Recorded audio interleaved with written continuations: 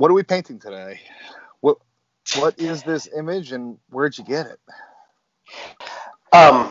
This is as a place in Petaluma, California, which is about 45 minutes or so above San Francisco.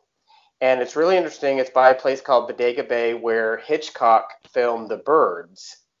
And this last January, I took a 3-day painting class at Wendy Brayton's studio in Petaluma, and this is her family's farm, and it was taught by Jim McVickers. And so these sheep were on their property, and the house is in the trees, and so I took a break and just went out there, and it had amazing views and these sheep, and I just clicked off a few images thinking I might want to do these sometime. I used to paint sheep just because we raised them as kids, and so I feel like I'm kind of returning to them. So you raised sheep when you grew up in Bakersfield, right? I grew up in Bakersfield, and I'm here right now. I mean, I live in Bakersfield, but I lived kind of out in the country. My grandfather was a sheep herder from family from France, and but we did for 4-H, and for 4-H we had sheep and pigs. We always had a horse. And we were always raising dinner, meaning, we had a butcher that came out and butchered, a steer or a pig or something like that. And then, we loaded up our freezer. I mean, we weren't like pioneers or anything, but I mean, that's just what we did out there, And so, we were raised knowing, what was on our table and actually what its name was. Not just steer, but if we named it something. But it was all kind of, it was on the up and up. We knew that and respected it, and so I was glad about that. That's really great. Mm-hmm. I would really like to be able to get to that place someday. I don't know if it's going to be possible because I know nothing really about hunting or butchering the animal myself. I've always just sort of had the impulse that it might have more meaning, kind of getting nourishment, and exactly where it came from. Yes, and also that some as a young kid, something's life, besides our own, dependent on us. We had to make sure it was fed and had water. It was 100. Yeah. Today's going to be 103 here, and so we had that responsibility early on, and I think that was really good. My dad wanted to make sure we knew how to work, and that was part of learning how to work. So yeah, interesting. Yeah, that is interesting. I grew up in Connecticut. My father was a mechanic, and we got all of our food from the grocery store. And I think he only went fishing one time that I remember, and I only went fishing once. A very sort of typical 80s suburban mentality to food and work, And I'd only been to a farm a few times, and that was mostly in the autumn for apples and apple cider, which they do up there. That was it. And since we've been on the road, I think this is going on our 12th year. Been able to have a lot of experiences. Yeah, I know. Oh, okay, that's pretty amazing right there. I have a dream of, in the not too distant future of doing like van life for 6 to 9 months out of the year. I'm not sure how to break that up yet, but anyways, I would like to do that. Well, very much so. For us, it was just taking the plunge and just getting rid of everything we had, and it was a real kind of leap of faith, and luckily for us, it worked out. We do know some other families who started and who just couldn't stay on the road for one reason or another. Either family obligations or work obligations. But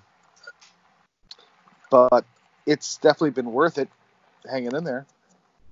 Good. Seen some pretty amazing things. And it's nice to have a perspective on an entire,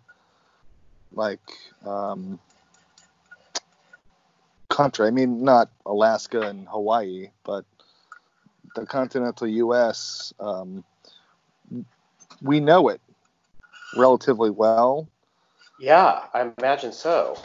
And we get kind of a feeling for the seasons in different places. Mm-hmm. So. And are you following weather, so to speak? Like, do you okay, we want to stay within 65 and 75 degree days. And so, or is it festivals or family or, or all of it? Okay. It's a weird synthesis of all the above. We travel with some other families occasionally, sort of like a convoy of sorts. They have different jobs in different fields. I mean, I'm pretty much the only traveling painter I know. Yeah, so. But our kids are all friends with their kids. And so we do that, and we have a general region that we stay for the specific time of year.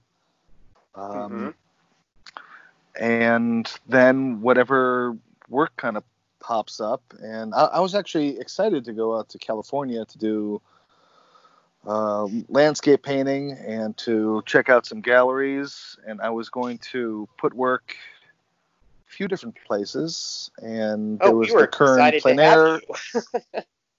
Yeah, there was the Kern Plein Air Invitational, which you know a little bit about. I started it. Yeah.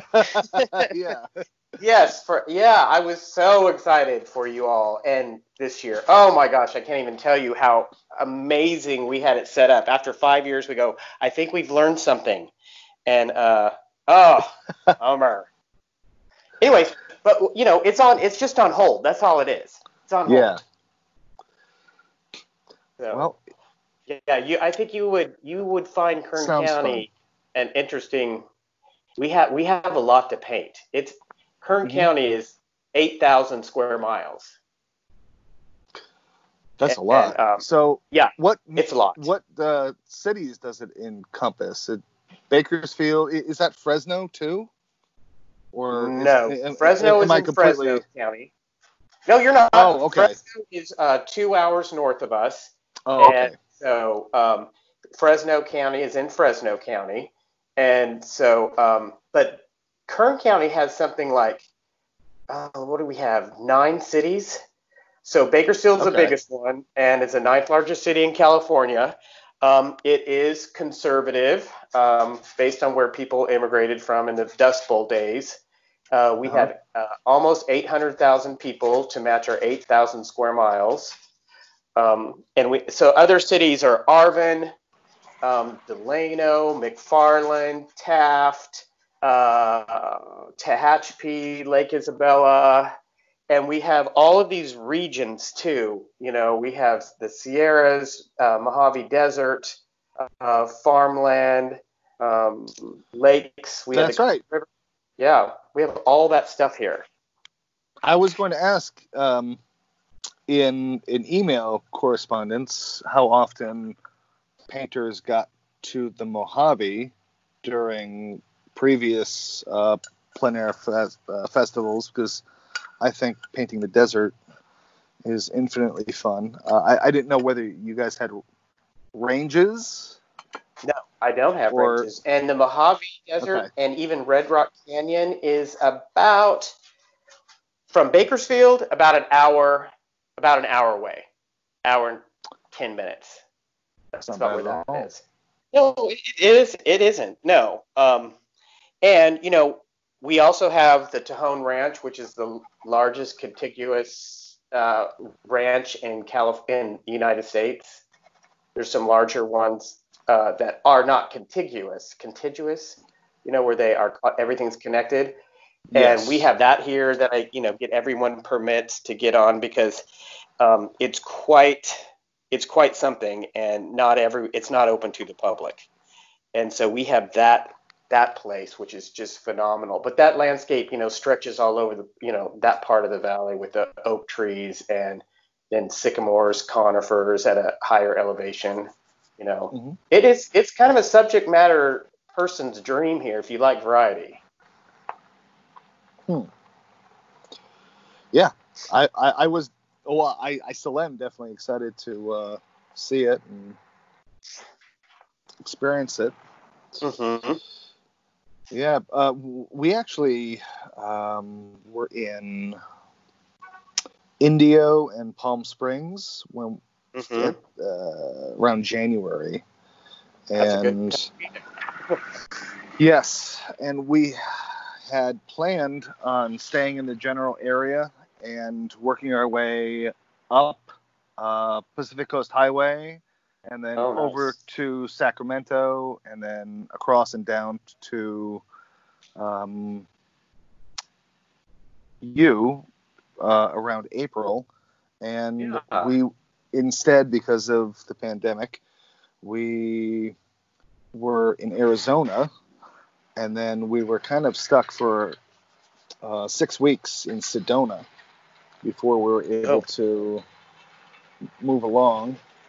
That is a beautiful place. It was nice. I mean, if you have to be stuck somewhere. Right. Yeah. That's the deal. Right. Yeah. I am off to Mammoth tomorrow. Really? Yeah, we have friends that have a house there, and old family friends, and I go every year, around June Lake, Mammoth, Bishop, and go paint for a week. But the interesting thing tomorrow is going with another painter, a friend of mine, and we're going to the Bristol Cone National Forest. Have you ever heard of that? Yes, I believe that we've been there. Oh, you have? The oldest living things on the planet? Yes.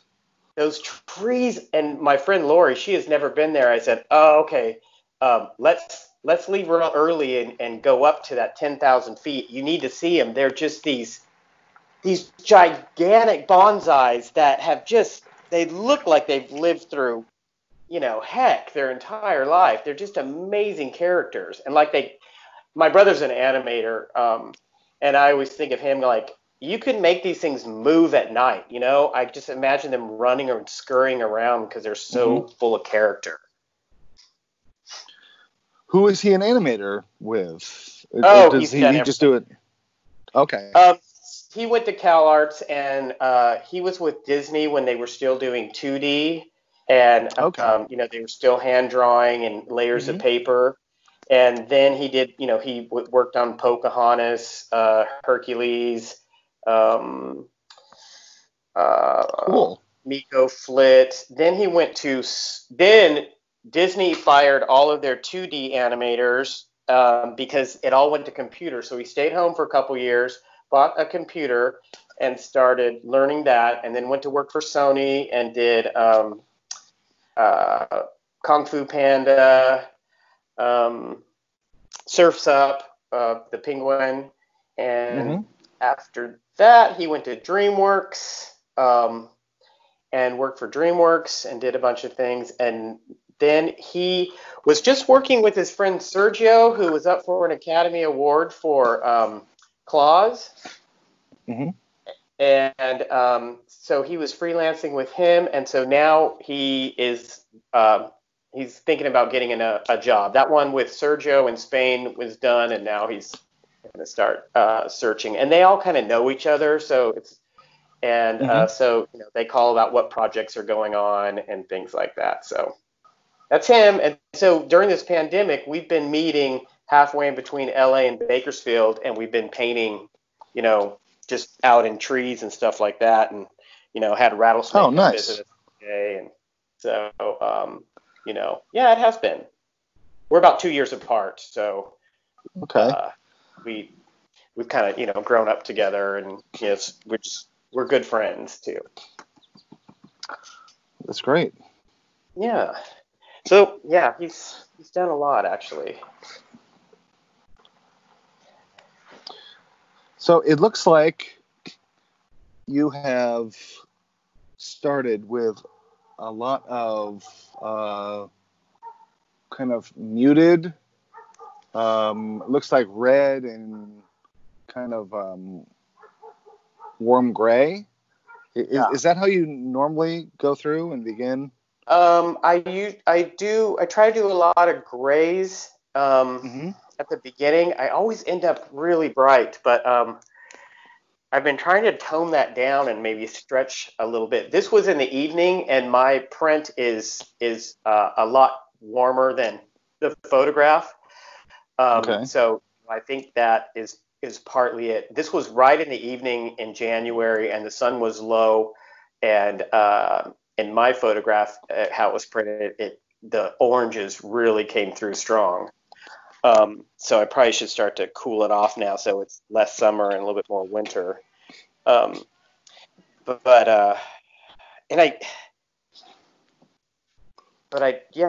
try to get those warmer. I also try to get the red warm shadows up front and the cooler shadows and cooler grays in the back. So it's almost like that saves me a lot of detail and time if I can just kind of place things where they're supposed to go as far as that temperature goes.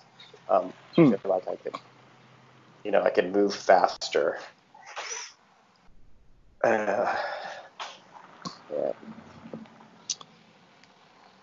Yeah, I don't rely too much on color temperature. I sort of have to wing it. So I'm more of a form and direction person when I plan my pieces out. And so this kind of feels pretty warm to me. Mm-hmm. And so I decided to use essentially a Zorn palette. Oh, yeah. So I used Payne's Gray and let's see, CAD Yellow Deep and a quinacridone and titanium and a CAD Light. So I'm hoping that I can visually figure it out with those colors. And the Payne's Gray that I have now, because I'm using water-soluble oil, is kind of not like my Payne's Gray in normal oil. It went pretty blue pretty quick. So that is interesting. I'm looking at my piece right now thinking, it really does look like I use blue, and I just haven't. So, have you tried the water-soluble oil? Yeah, I have, and I like that. I like that.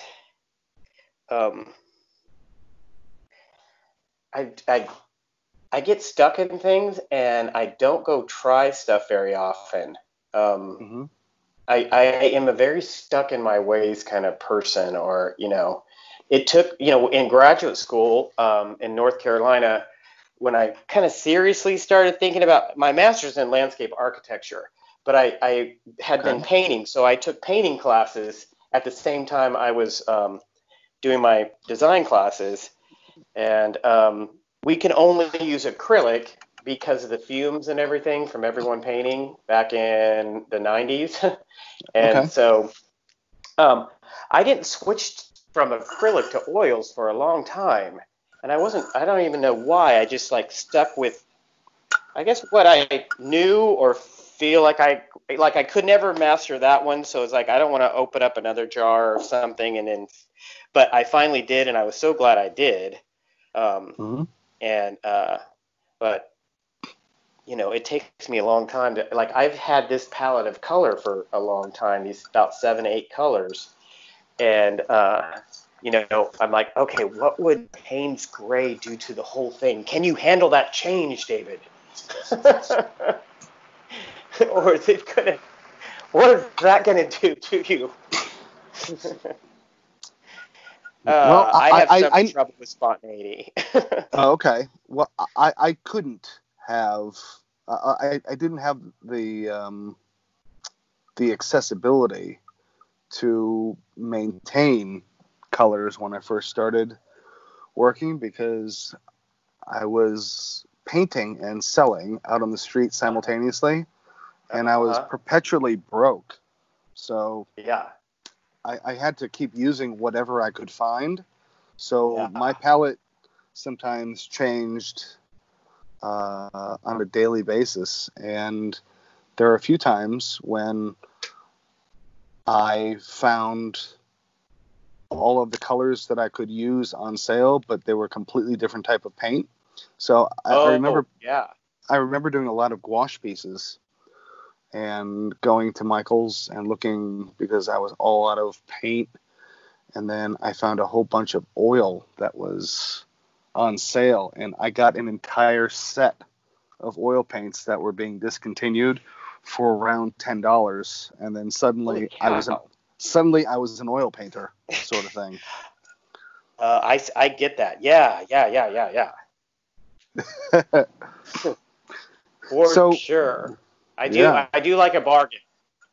And I think it's from being, a struggling art student my entire life, and, working for nonprofits. That does sway me. That will, price and budget helps me make those changes. Helps me be a little bit more spontaneous, because, that has been a lot. Yeah, that influences me. I get that. Oh, so your day job, as you mentioned before, is as a landscape architect? No, my day job is running. I'm the executive director of the Arts Council of Kern, which is a county partner arts organization for Kern County, and we're part of the California Arts Council, and almost every county has one. I do practice landscape architecture. I do that a lot on the side. I've been doing more painting than other things than that, for the last couple of years, but I still do it. And but I was the assistant director for the Bakersfield Museum of Art for about 12 years, all their education programs and museum assistants and things like that. Not curating, that was another department. Mm-hmm. And then the Arts Council hired me. They'd lost their director, and it's about a 45-year organization. And so we needed a fundraiser, because when I got there, they had some financial issues. And so I had always wanted to do a plein air festival, and but everyone at the Bakersfield Museum of Art, everyone was stretched so thin they couldn't take on one more thing. And so when I got this job at the Arts Council like 7 years ago, I'm like, here's my chance, and it's not going to compete with any other, fundraiser that anyone's doing, because no one is doing that kind in Bakersfield. And I said, plus it needs to be mission related, and it has to be something that supports artists and also helps with, I wanted people in Kern County and Bakersfield to cheerlead a little bit more for the community, because we're our worst cheerleaders. Bakersfield, is kind of the butt of a lot of jokes. And so I'm like, what if I bring these incredible artists here and they show us what they see? And it has been huge. Yes. It is the butt of jokes from everyone I know who's from Bakersfield, so that makes sense. Well, the worst. I try to be a cheerleader and go, do you know, you could leave right now and be in Yosemite Valley in, by noon. We not only is it I think Bakersfield's good here, but I mean, we are so close to everything to do. I mean, I'm downtown LA and an hour and a half to museums that are incredible, and then come back and we have our own accredited museum. We have the most amazing hiking. We have desert and pines and snow. We have all this stuff. And plus, you never know. You could be hit by a bus tomorrow. And what you do? Spend the time complaining about where you live? Live it. And Yes. so, and I'm a gay man from, grew up in the 80s here. And so, that was very turbulent, not very accepting time. And, I always go, if I could say it, anyone can, so, and it's come a long way. It's getting there for sure. And so, I have a lot of hope for this place. And it's, like I said, it's come a long way. It's as far as being an accepting place for diversity, and and I wanted to make a point that the Arts Council does that. And my big thing about the Arts Council is to find jobs for artists, whether it's teaching in prisons or is it teaching in mental health, teaching in schools, art jobs of all sorts that we get calls from companies that have an art job, and then I make it happen and things like that. So, because art is a vocation, we have the student loans to prove it. So, and I don't give it away for free. When people call and stuff, I'm like, no, it's job. So let's start talking about that. And Indeed. So that's where I come from and what I do. And I never have the same day twice, and I love it. That's awesome. Yeah. And then, I in the last 6 years, I've met so many amazing painters that have introduced me to other amazing painters, like yourself. And that has been, and what it's done for my own work and, esteem for our county, that I'm like, these are the people that are coming here. I go, these are the rock stars of the painting world. And, the news follows us and all sorts of stuff. They're real excited. Cool. Yeah, I'm more of a sort of underground punk act right now, but I I really appreciate.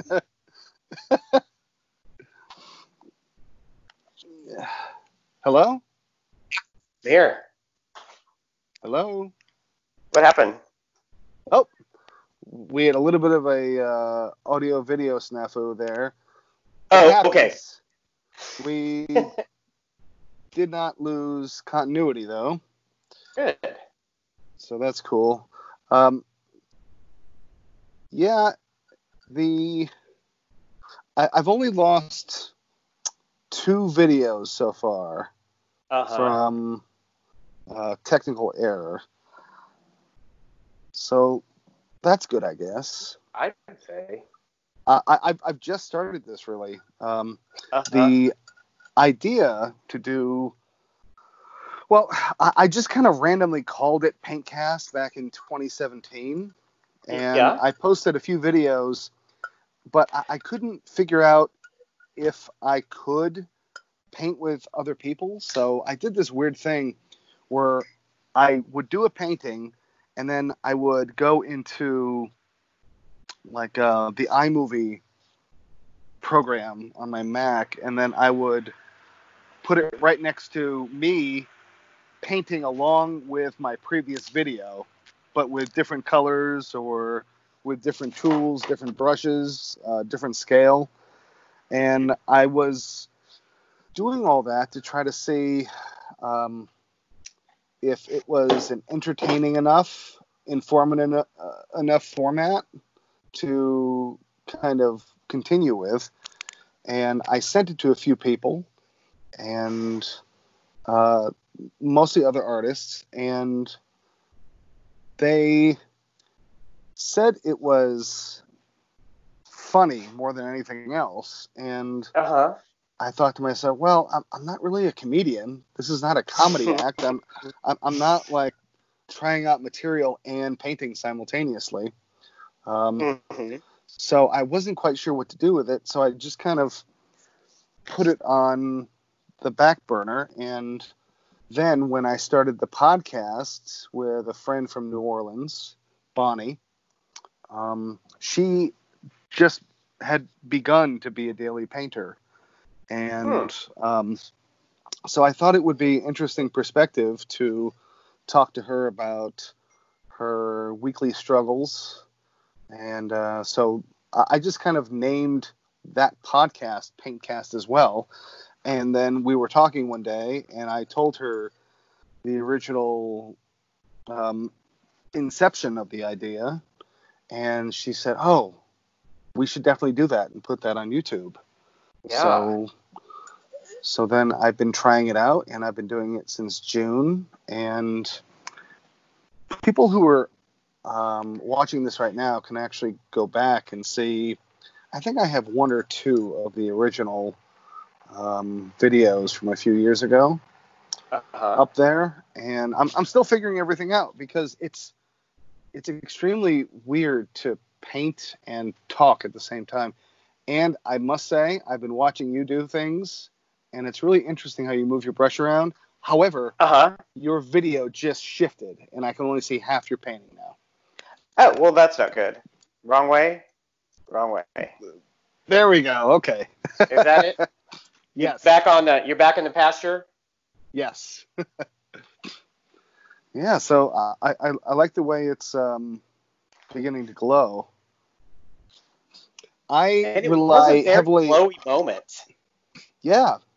I remember that distinctively. And because, it's about 20 miles from, the Northern California coast and there's a lot more moisture. So the haze from the ocean was coming in. Bakersfield's so dry that, we don't have that kind of atmosphere. One really strange thing that we are known for, which is really horrible, we have the worst air quality in the world.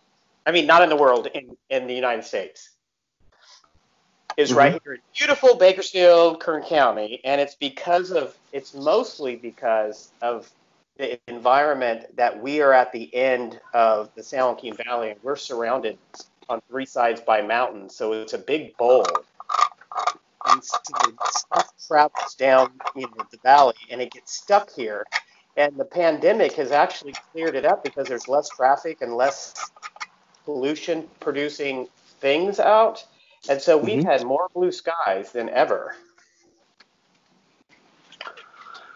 Yes, I think I heard that on a few other podcasts a few months ago, that people all over California were just amazed at how clear the weather was and how the smell in the air changed a little bit even.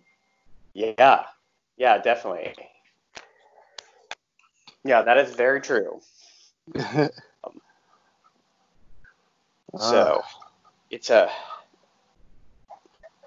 is something that we do struggle with here. But I'll tell you what, for sunsets and stuff, for painters, that pollution makes some really interesting sunsets and sunrises. It does. You get atmospheric perspective on a whole nother level. I have enough photos for the next 4 or 5 years worth of sunset paintings just from spending a few months over the past few years staying on or near PCH. And I did a series of over 100 cityscapes from my photos of Los Angeles. They're mostly those are beautiful. Small traffic scenes, and I tried to get some regions that were very unusual, and yeah, that was a lot of fun too.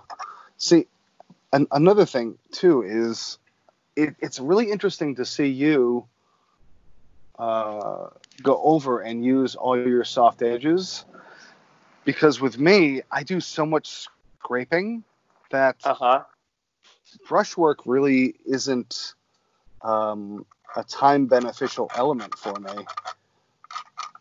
I kind of draw with my palette knife that I use.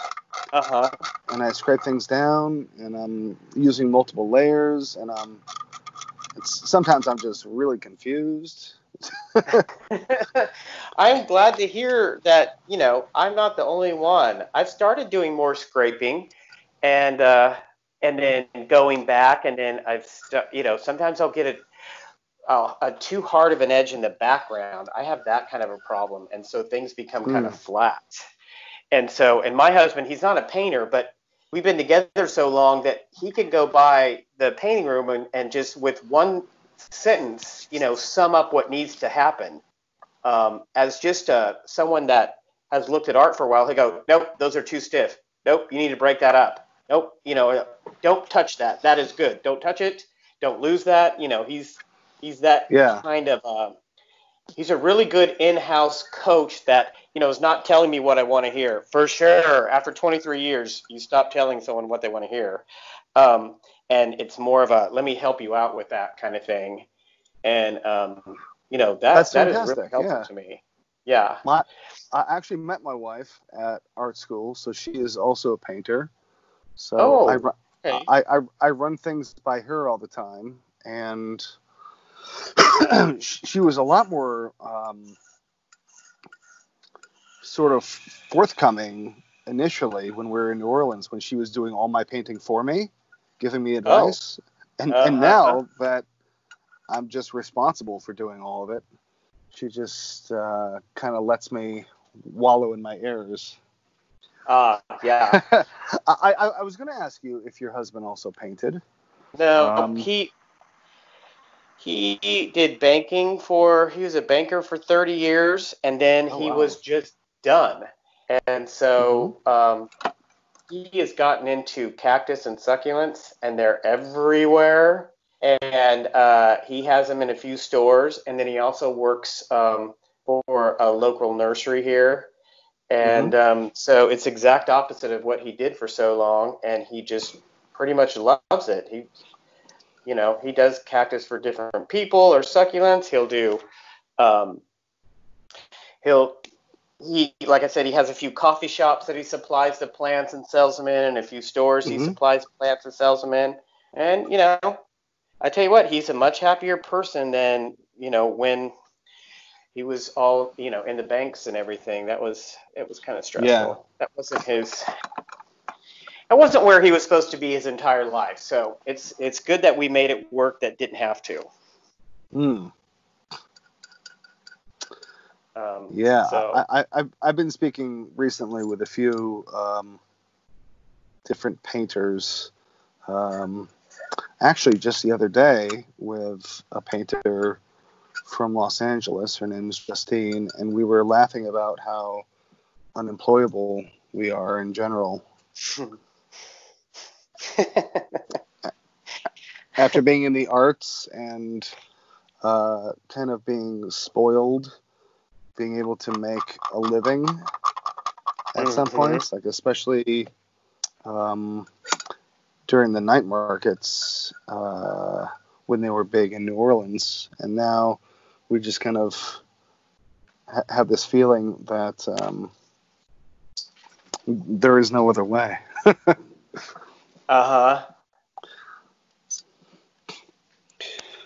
Okay, so you're wandering just a little bit again. I'm not sure if that's if you have a Zoom on there or if the phone is just moving because you have headphones on. I think it's because I have the phone so close and I've been tapping it a little bit. Oh, so, okay. I think that's what it is. It's okay. So, is that better? Yes, it's a lot better than forgetting and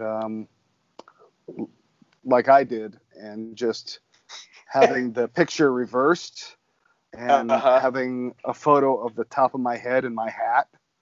Oh, yeah, that sounds exactly like something I do. And just could hear the people logging off. Oh, yeah. Yeah, so that's funny. That's a good one. So, you paint a lot of trees. Is that sort of your main Um, interest, or is it just happen to be things that you have for reference photos? I think it's partly both. Um, Okay. I I I like to try some seascapes. I'm on the my mom lives at the beach, and so I go there a lot. But um, I think no, I do like trees, and I've really been trying to perfect over the years my palm tree. We have a ton of palm trees here in Bakersfield, Mm. and so I did one whole series of the most pitiful beat up palm trees, you know, and actually, Mm. they somehow resonated with people because, they sold pretty well. And there was some, they weren't they weren't your LA, Burbank palm trees. These were like struggling in cracks of concrete and all that sort of stuff. And but they're a little bit like those Bristol Cove pines. They had a lot of personality and road wear on them. Mm-hmm. And and there's some really interesting eucalyptus stands throughout Kern County. And I grew up around eucalyptus stands, and so I like those a lot. Plus, I go to the Eastern Sierras, and there in the Owens Valley on the way, there's a lot of cottonwood trees, and I do like trees. I tried to get into some buildings, some cityscapes, and I guess I don't know if I'm all over the place or what, but one interesting thing, uh, my friend Lori, who I'm going to the Eastern Sierras Mammoth with tomorrow, she turned me on to a show that's called the Portrait Artist of the Year, and it's a UK show about painting portraits, and each person that wins that round is going to a semifinalist, and they get chosen because of their self-portrait, and then you watch this hour show of them painting a portrait, 9 people, and we are going to do that, just the two of us in Mammoth this weekend, and we are not portrait painters to save our lives, and I'm thinking, it could only help. I'll probably see something so bad that I'm like, stick to landscapes, or it'll help my landscapes. I don't, so we're going to try to do that. And, you know, I think that the UK competition uh, shows, they're so much more civilized and friendly to each other. And that's, and it's just a good lesson in kindness to watch these people compete against each other. They cry when their fellow painter or baker gets kicked off because they just, they all root for each other, and it's such a wonderful feeling to watch those shows. And I learn more Yes. not being caught up in their drama. And I watch these people do these portraits, and I'm like, wow, I learned so much from them, and it's all different styles and mediums too. There's some people that are doing portraits with ballpoint pens. So it's Mm-hmm. and all ages and not all professional artists. And so, you know, boy, did I just give them a plug.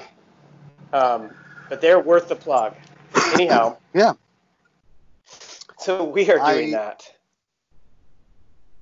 That sounds like fun. I I have been wanting to see at least one episode of that show, but I have not been able to get to it. I'm like in a weird viewing situation I'm sure. where I don't always have signal, and when I do, um, I kind of bounce around from show to show. So I think Uh-huh. I'm due to watch finales of maybe 6 different Netflix shows that I Yeah. haven't gotten around to yet. Um, and I really have to before I start anything else. I feel a sense of it, almost like I expect one of my grade school teachers to pull me aside and have a little talk with me Oh, little reprimand. about Hey, you need to catch up. yeah. Yeah. This show is on, where I find it is on YouTube. Okay. And I'm not sure where to find it any other place, but YouTube, and just uh, the portrait painter of the year. So anyhow, if that helps you get to it sooner, easier. Great. Yeah, it's a great show, most definitely. And and they have an audience too, and they have to talk sometimes while they're painting as well. So they're experiencing a little bit of, or they're doing a little bit of what we're experiencing right now. Yes. Are you going to put any green on your painting or what? My lighting, I don't know. Like Do I you said, have green on there? My image is really on the warm side, and so I probably haven't put any. Okay. I wanted because green is my least favorite part of a landscape, so I'm struggling to keep everything fairly warm here. And I was just wondering where you were. I think I need to actually mix up yellow and even put yellow on top, maybe with a brush. I'm used to doing all these and trying to figure out how to finish within the hour time. So I'll take a lot of weird shortcuts. And of course, guests who come on do not have to finish and sign. And it's more of a challenge for myself to be able to just kind of get it done. But it's also, it's really interesting to see how you begin and how you sort of work through your colors and your shapes. And there's plenty of time for you to finish this afterwards before we do the final image thing for the YouTube video. So there's no rush. I probably need to get it. I probably just shifted it a little bit. I need to see it in a little more light. Right there. Okay. Excellent.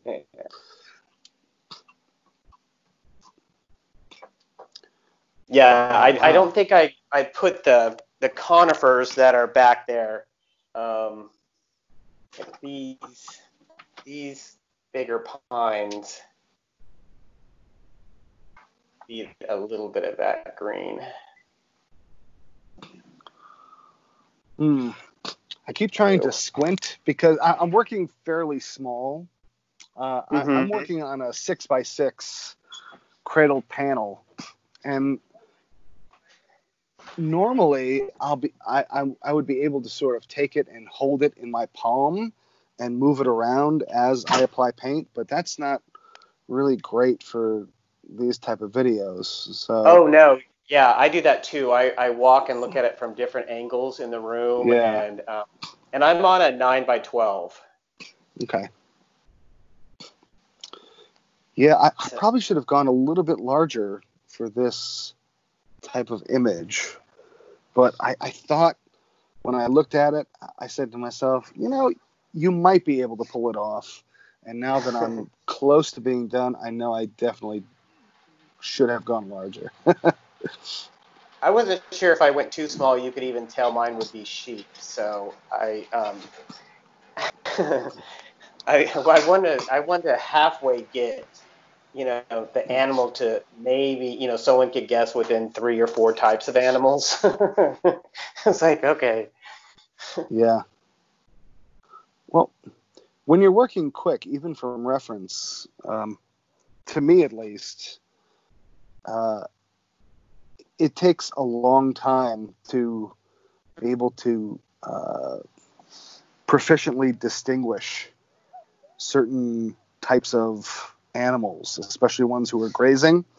And it is really common to have cows that look like sheep and sheep that look like llamas and everything Isn't it else. amazing how just 2 little movements could make something go into a whole new species? Yeah. That is something that I'm like, oh, I just went from bovine to Amazon jungle animal, and with no intent to do that. Yeah. I have a ton of paintings of sheep, and I took them back in the 90s when I was traveling in Ireland, and I did some extended stays there, and so many of them are such great sweeping images, and I just know in the back of my head that I will not be able to pull this off because the scale has to be large. Like it needs to sort of be a 3-foot by 4-foot painting, Right. or else, Yeah. I get that. It's just not going to do it justice. Mm-hmm. Yeah, it's going to need, so that you get that. Oh, and what's so interesting are that you have these things that are grazing, and then I just knocked mine too. They are there in the most beautiful landscape, and they're looking down, and I'm just like that is. I don't know if it makes the landscape greater because of the mammal, like we are looking, they're looking down when they are in the middle of this thing that, people from all over the world, plan to go see, some sort of vista or view, and it changes their lives. And then here are these things that are just looking down at the ground for survival in the middle of it. When we sometimes view those as life-changing moments in our life by being at a place like that. This trip to this workshop I took really, it changed my painting. And so when I think back, I'm like, this is a very inspirational place. Then there's these sheep, and their heads are just down, just going along in their day. They're going to do this every day. Yeah. I don't know. I think I heard on myself. I think I heard someone call it majestic indifference on one of those. Oh, that is a great term. Wildlife shows, yeah. Uh-huh. Yeah, and people go safaris and all that kind of stuff to see animals do this, and and when we've gone on vacation, my husband has, we might be sitting there on the shore at the beach on the last night. He goes, "This is going to go on tomorrow when we leave. It happens every day, every hour of the day. They don't turn it off when we leave." And Yeah. I thought that was a weird thing to say.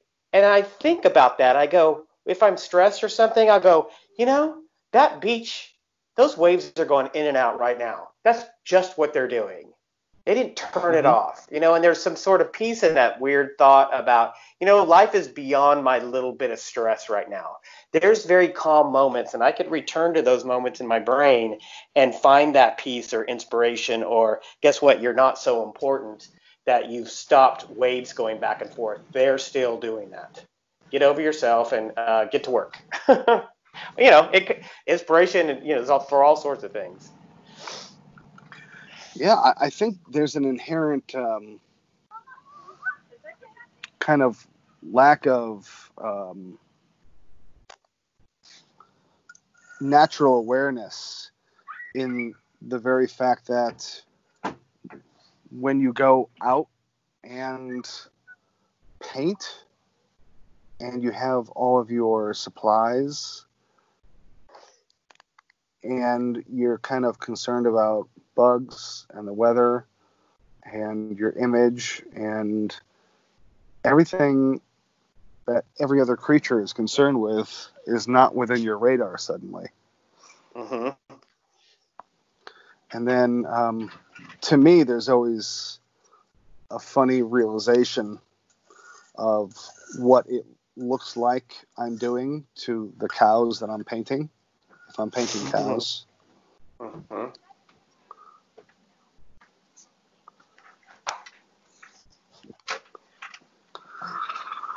Oh, I keep on trying to back up a little in my seat here. I'm actually painting in my passenger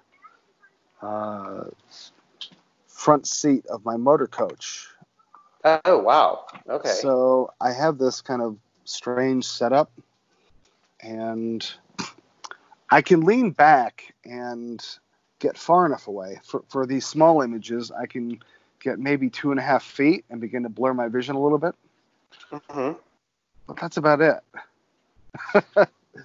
and it's tough when I start to put some of the smaller pieces of paint on. And yeah, I think I might be just about done with mine. Good. So often it comes to a point where I've gone too fast with these little studies, and my mind has wandered so much just asking you questions and listening to what people have to say, and then responding back, that it's more of a stream of consciousness piece and less of something that I would do if I were just on my own painting. Right. I like this experience because in my head, or with music, and I listen to a lot of music when I paint, and I think this has helped me be freer, so to speak, less caught up in second guessing, which is something I do, having the time limit, and your voice in my ears is help me let go. Cool. That's good. Yeah. And so I'm not fully. I'm okay with this painting. Good. And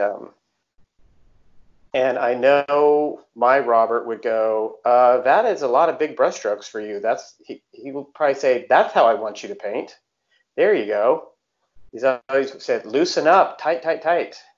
Yeah. And yeah. And without some of those suggestions, who knows how long it might have helped, taken me to figure that out. It's one reason why I like to do workshops about once a year. I feel like I learn faster, because if I had to figure that out, oh my gosh, I might not ever get there. I have yet to actually take a workshop. Oh my gosh, they help me so much. Yeah. And because most of the time when I paint, I paint after work, on weekends. When I go to a workshop, it's 5 days of just intensive painting and being around people that are intensively painting. And I don't have to take my painting hat off. When I'm done for the day, eat a little something, go to bed, get up, and I'm back in it really fast. And so, working my 40, even though it's in the arts, it takes, I'm not in my painting for 5 days at a time. And that's another reason why I do this trip every year, like tomorrow. It's so that I don't have to change hats. It's right there. And I like that. I appreciate, the workshops and the different perspectives, and someone, tweaking what I'm doing or making monumental changes,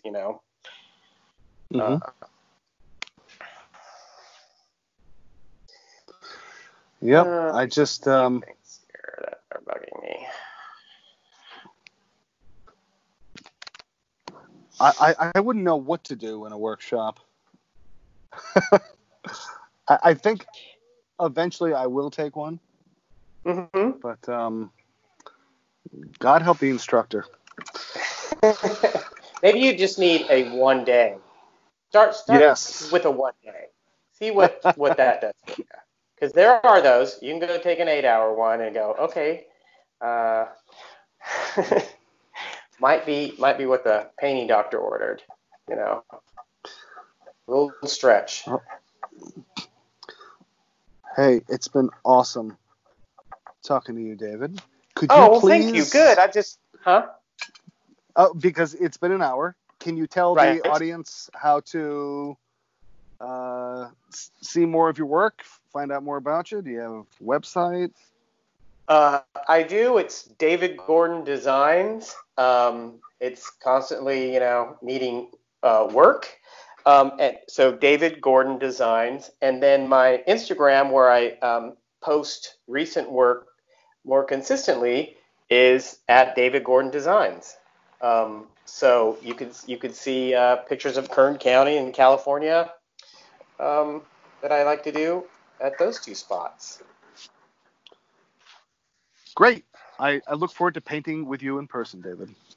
Oh, good. Thank you. I was just thrilled that you asked me to do this, and it made me feel really good. So I appreciate it. And your work is amazing. And when I study it, I feel like I get courage to put more paint on and be, I don't know, freer. That's been a word of the hour. So yeah, you are an inspiration and a beautiful painter. You're very kind, sir. Thank you so much. You made that happen. Thanks for supporting all of us by doing this. You got it.